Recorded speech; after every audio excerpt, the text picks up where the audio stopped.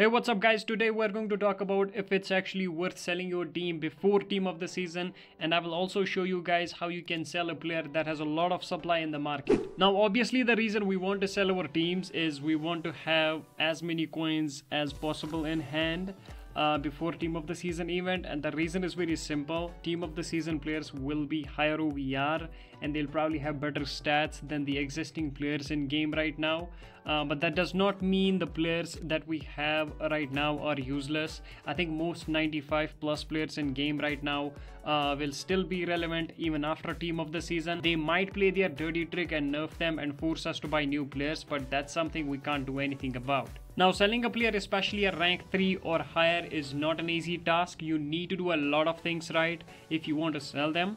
And for those of you who don't know the proper way of selling a player with a lot of supply, I will show you guys how to do it. First and foremost, you need to know that every player's price refreshes after 2 hours, and these timings are different for every player. And we get to know about these price refresh timings on fcrenders.app. It's a website, you can check it out, or you can just download their app. You can search the player that you want to sell and find the refresh timing and try to list them exactly at this time. Now to make it easy for you to list your player at the exact time, you want to download and use a floating clock like I have here. And just as the clock is about to hit the price refresh time, you want to hit sell and get rid of them. Now if you notice, I am reselling my players and not selling them from my players tab.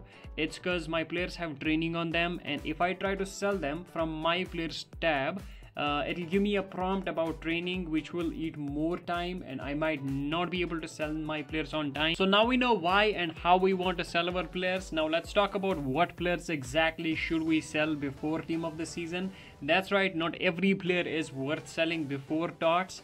In my opinion, if you have a rank 4 or 5 player who is less than 90 million coins and also happens to have a lot of training on them, you want to keep them because A, you won't be able to find a better replacement at that price, and B, you will be giving up a lot of training XP, and we all know how difficult and boring farming the training XP is, so why waste it? Take these cards for example, the ones that I showed you. Their rank 4 is selling for like less than 90 million coins, and I don't think you can find a better value for money from team of the season. On the other hand, if you look at the market right now, you will see that some of the players are at very high price, which is way higher than their normal prices, thanks to EA for their untradeable packs and untradeable exchanges. So if you happen to have these players like I do, you want to try to sell them as soon as possible.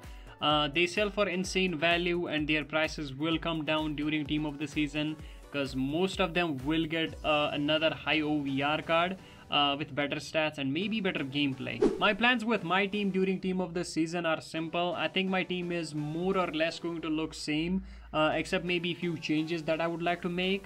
I want a new center back for my team to replace Blanc, and I also want a new striker. I have my eyes set on Maldini. I will wait for his price to drop, or maybe I'll just go for TOTS Saliba. And there's only one striker I want, and I hope that he gets a team of the season card, and it is none other than Alexander Isak himself. Let me know down in the comments what players you are looking to buy during team of the season. Smash like on this video, subscribe if you haven't already. I will see you guys in the next one. Peace.